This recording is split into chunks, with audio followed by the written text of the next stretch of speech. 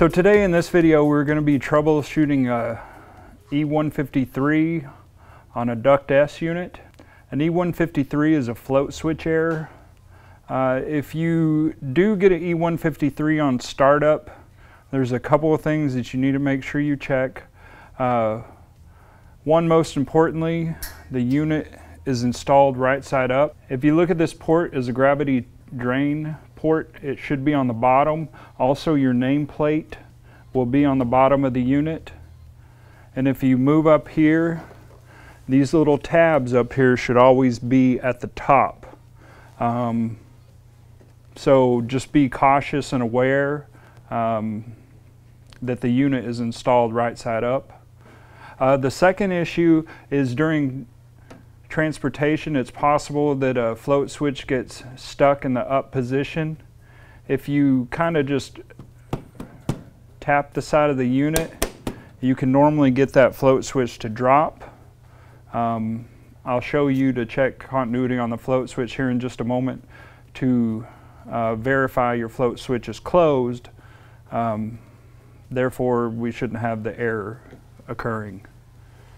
So we're going to move to the board here. There's two plugs we're going to be working with today.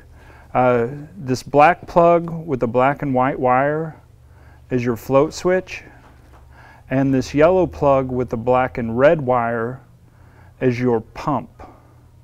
So to start out, for testing purposes, I've already powered down the unit for 15 minutes to allow the board to discharge. You're going to want to do the same. We're going to go ahead and unplug the float switch, and we're going to check continuity on the float switch to verify it's closed.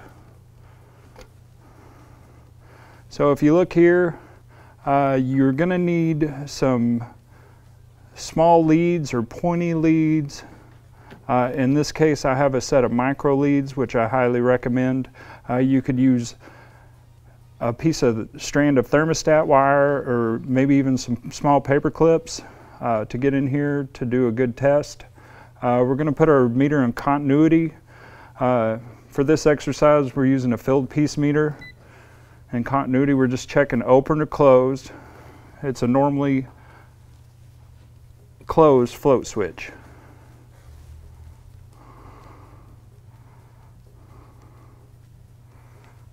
Got to get the meter set up to work on that small of a plug. All right, if you look at the meter, we are closed. So the float switch is closed, that's good.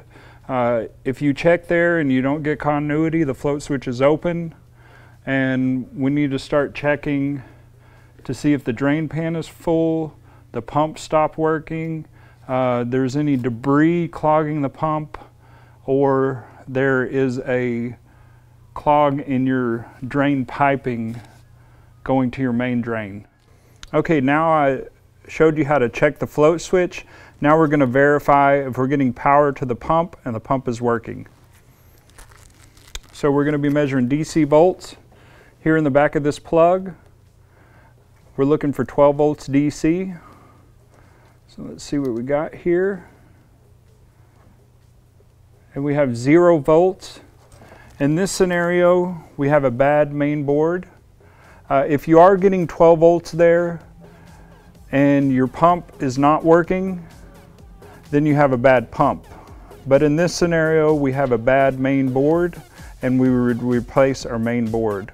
For service manuals and other documentation, please visit our website at samsunghvac.com or use our Samsung HVAC mobile app to download any technical documentation. Thank you.